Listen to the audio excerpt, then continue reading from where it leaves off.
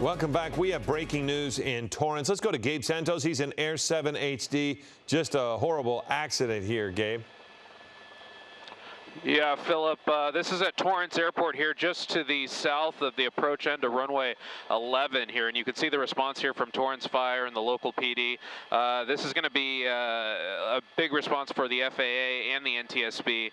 Looking a little closer here, we see that this is a small sport plane, probably a single engine, lower wing plane, and just looking at the damage here, it's hard to imagine that anyone would have survived this crash, even though at this time we don't have any confirmed information on how many occupants were in this plane, or if they may have survived, or if they've been transported to a local hospital. We're still working to gather those details and bring them to you as we get them. But as of right now, we have a small plane crash here at Torrance Airport, and we're going to continue following this story as the details develop throughout the day. Well, live in Air 7 HD. Gabe Santos, ABC 7 Eyewitness News. Philip? Quickly before you go, is that a sheet that is covering what appears to be the cockpit? Because that would be an indicator of the possible survivors or not.